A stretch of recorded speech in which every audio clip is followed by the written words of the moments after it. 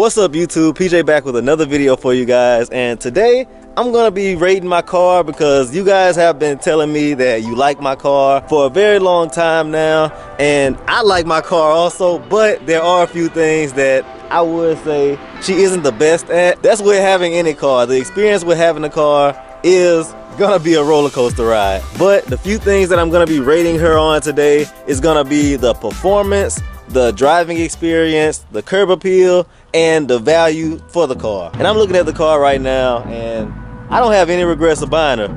I mean, she's a little dirty right now. You know what? Come on, we about to go wash the car. Hold me close till I get up. Time is barely on our side. I don't wanna waste what's left. The storms we chase are leading us, and love is all we'll ever trust. Yeah, no, I don't wanna waste what's left. And on we'll go, through the wastelands, through the highways, till my shadow turns to sun rays. And on we'll go, through the wastelands, through the highways, and on.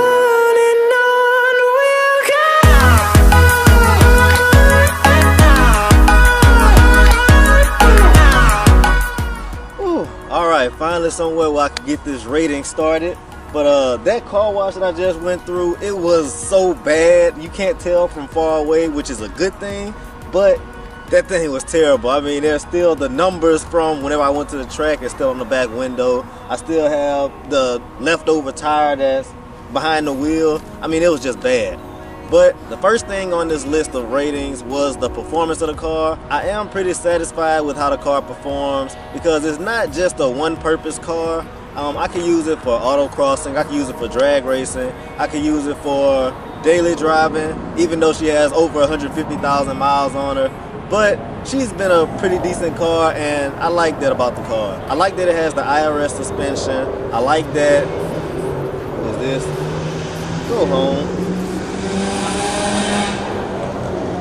I like the feeling that it gives whenever you get on the throttle and it just puts you back in the seat. You can thank the torque for that. The only thing that I do have a problem with would have to be the brakes. I believe they're 2-piston brakes that the car came with, and I'm not very fond of that at all. But out of 10, I would have to get the performance of my Terminator Cobra an 8. It can get a solid 8 because a 9, I feel like that would be too high up because there are better performing cars, and 10, I would say that's supercar status. But yeah, a solid 8 would be very good for Peggy. The second thing on the list for ratings on my car would have to be the driving experience.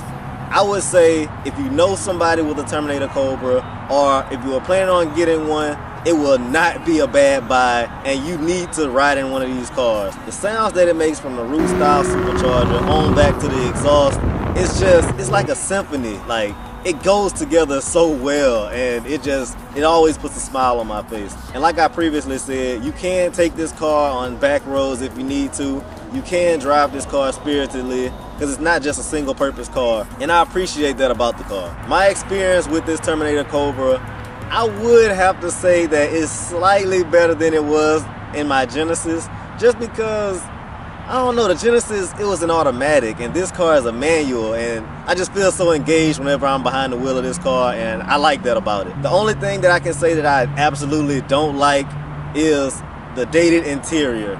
This interior is so bad. It squeaks. It sounds like something's breaking every time you go over the slightest of rocks, and just like, that's the only thing that I can say that is not very good about the car, about the drivability of it. And with that being said, I would have to give the driving experience, I would have to give it a solid 9 still. Just because the interior isn't that good, that doesn't take away from the experience you have whenever you're behind the wheel of this car.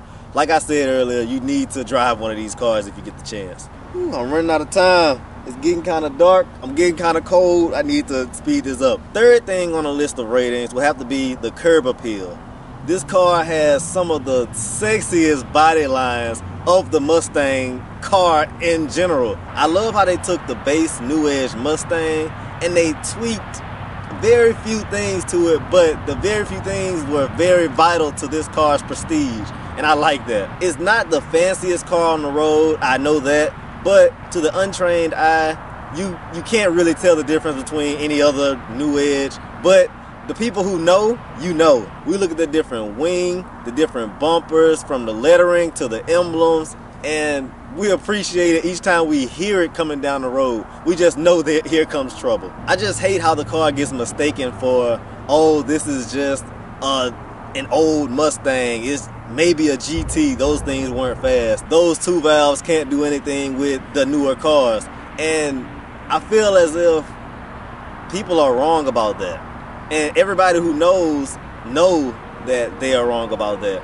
But I can't really complain about it. I like the way the car looks. And with all that being said, I would say that the curb appeal for my Terminator Cobra would have to be a solid 6. And that has nothing to do with how I perceive the car. It's just, in general, people don't seem to like the way the car looks. I mean, they like the way it sounds and things. And to car people, they like the car.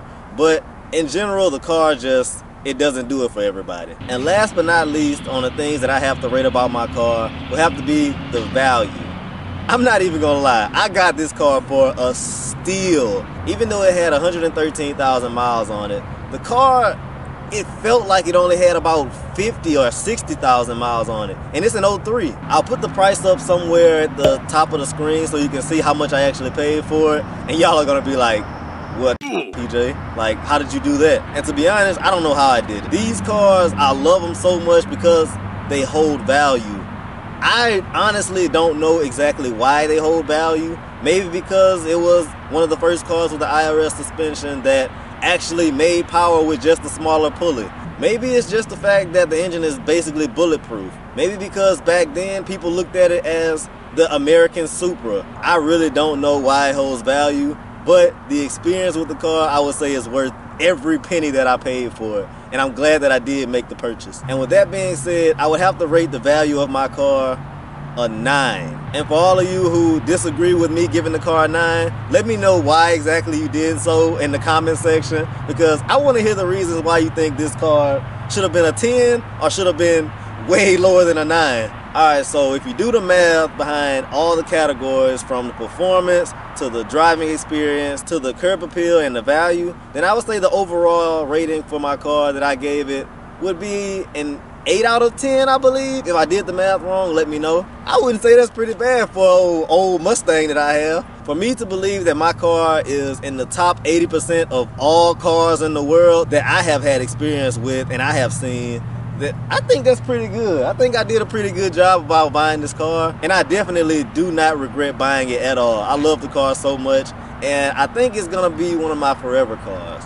But don't hold me to that. But I'm about to go ahead and wrap this video up. Thank y'all for staying this far in the video. I do appreciate you guys for watching this. If you like the video, go ahead and give it a thumbs up. Share this video with your friends and family if they were looking at these cars, or just to inform them about the car. Well, what I think about the car. Comment down in the section below. Let me know you guys' ratings on the car. Let me know you guys' ratings on your cars, what cars you have. Because I mean, I like talking about that kind of stuff with y'all. Y'all are like my family. Y'all are like my big brothers, my little sister, you know, all of that stuff. But I'm about to go ahead and wrap this video up. Thank y'all for watching the video, and always remember to do more, be more, believe more, and achieve more. Thank y'all for watching.